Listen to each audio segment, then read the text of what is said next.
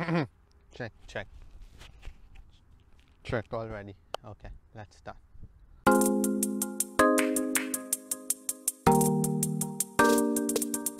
Hello everyone and welcome to another video and welcome to my BMW 318i. So it's been exactly 1 year and this car has done about 24,000 kilometers and it has been an amazing car to drive pretty much every single day. I wanted to share with you guys all the good and the bad points about owning this BMW. So today's video is all about the 10 good and the bad points about the BMW 318i. Now before we move forward, please consider subscribing to my channel and also press the bell icon, and also please keep all the notifications on so that you never miss any video updates in future. Starting off with the first one is this paint chipping. Now the paint work on this car is pretty soft and I've observed this on many occasions, because you see these sort of small dents or the chipping on the paint that has come off. These are just literally when I've just opened the door and it has been parked next to a wall or something,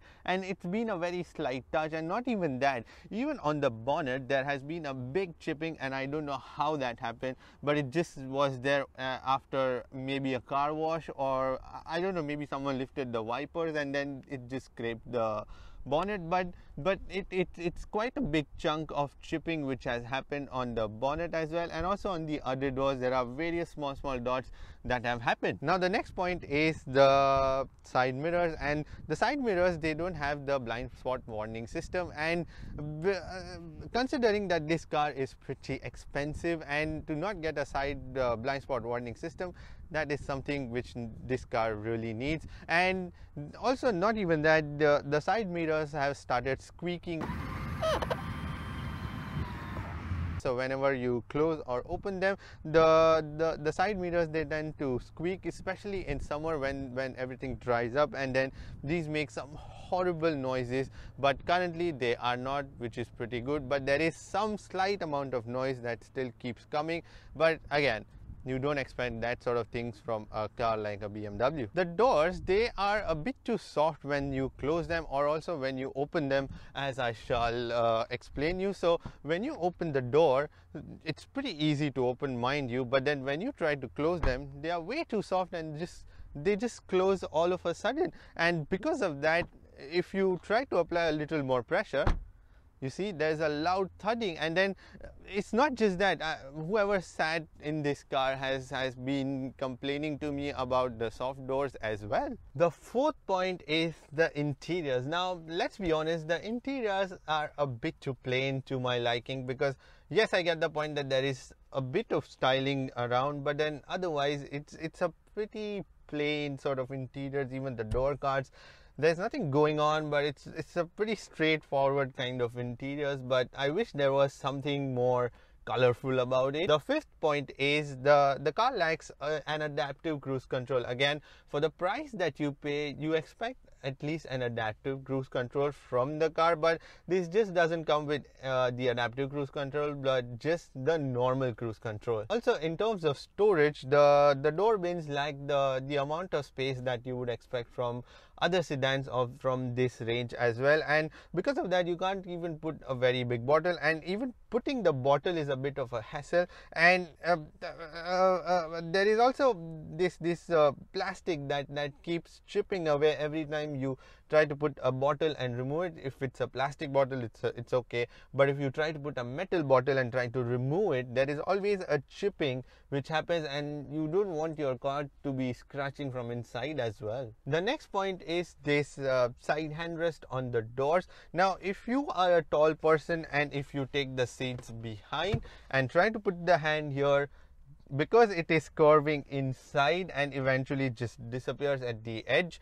of the door, so when you try to place your hands while driving, it's going to tend to slip. So that is one thing that they should have sort of made a bigger handrest, or maybe an even handrest that goes all the way till the back. Now the very important point that this car lacks are the charging plugs. Now in today's generation, I mean, you pretty much want a lot of charging plugs, and other manufacturers are pretty much giving you up to 4 to 9 charging plugs in the car, but in this 318i you get one just a cigarette lighter, which is your 120 watt normal power socket, and also there is one just here a USB plug in the handrest, but there is no USB plugs in the back at all. So eventually there is just one USB plug and just one 120 watt power socket out here, which is I think not enough for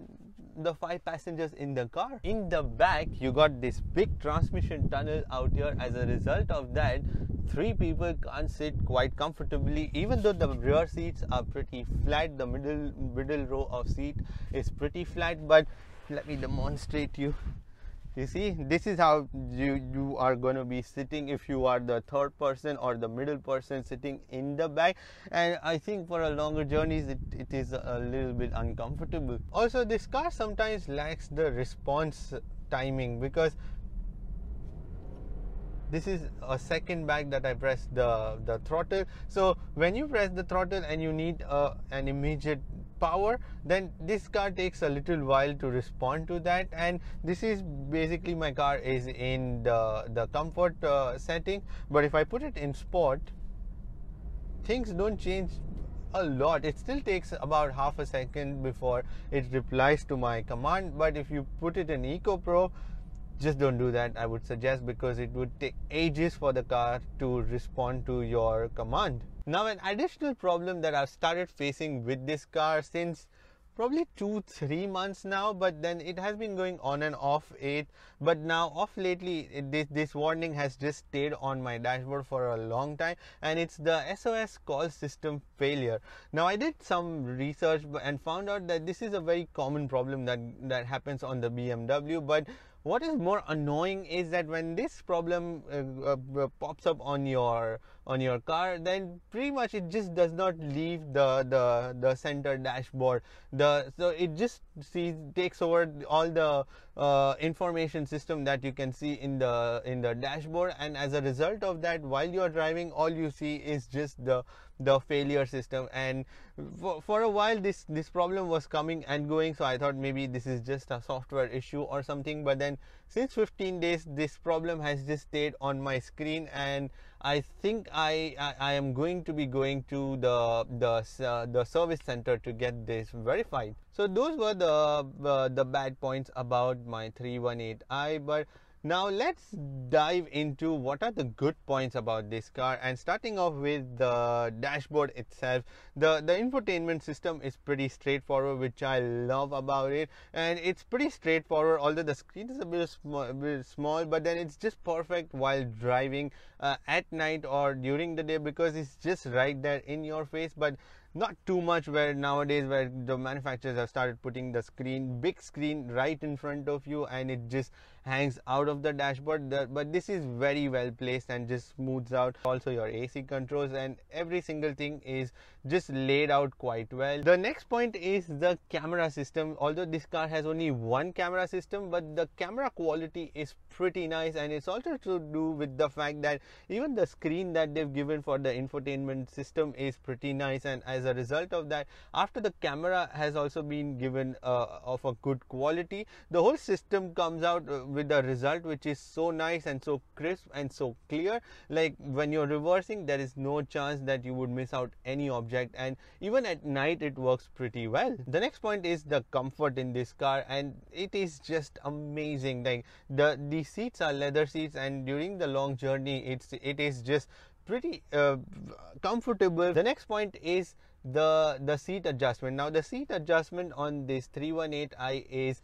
mechanical, so even for the passenger and the driver. But I think I have never mentioned this point, but I really like the fact that the seats are mechanically adjusted. Now let's just think for a moment that, you know, if you have too much of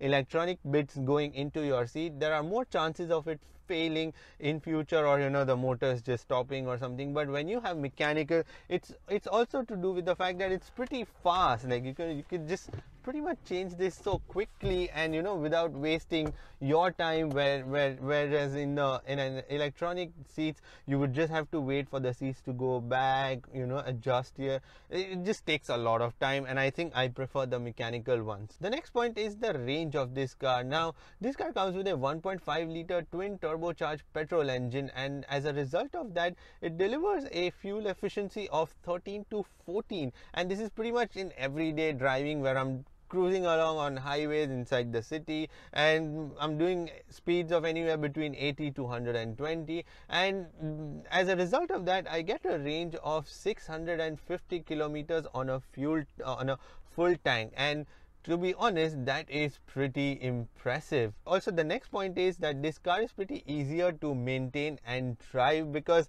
let's be honest, up till now, over my 1 year ownership, I haven't had any major issues apart from the SMS, which is actually not a very big problem. If you see, it's just a software or a hardware bit, but then that doesn't really affect the functioning of the car. Even BMW has a major service after every 1 year, so I think in terms of the whole performance and the maintenance, this car is pretty much up there. The NVH levels in this car are so good, because whenever you are going above 120 or you are cruising at that speed, there is no wind whooshing. The build quality is solid, and as a result of that, the NVH levels are kept in check. And if you talk about the BMW, and if you do not talk about the handling, then it is not even a BMW video. So coming to the handling bit, this car just handles like a gem. So